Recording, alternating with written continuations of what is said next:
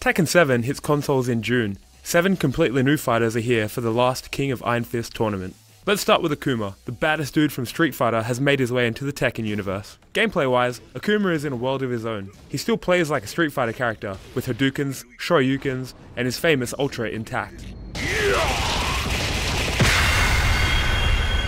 He even has his own EX bar.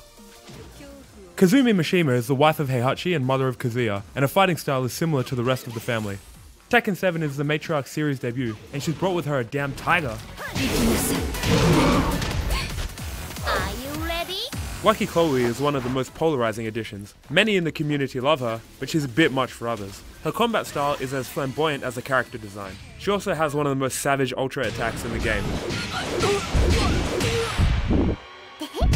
Josie is a new character, but she's essentially a female version of Bruce Irvine from previous Tekken. Josie is a kickboxer, and also the franchise's first Filipino fighter. Get ready to fly! Take this! You're finished! Shaheen is Tekken's first Middle Eastern character. He's one of the fastest fighters, and was a hit when he first appeared in arcades in 2015. Gigas is up next, and is brought to you by the same folks who made the Jack robot seen in previous Tekken games. Enhanced with a freaky suit of armor, Gigas is a generically altered fighter with the need to destroy Heihachi built into his DNA.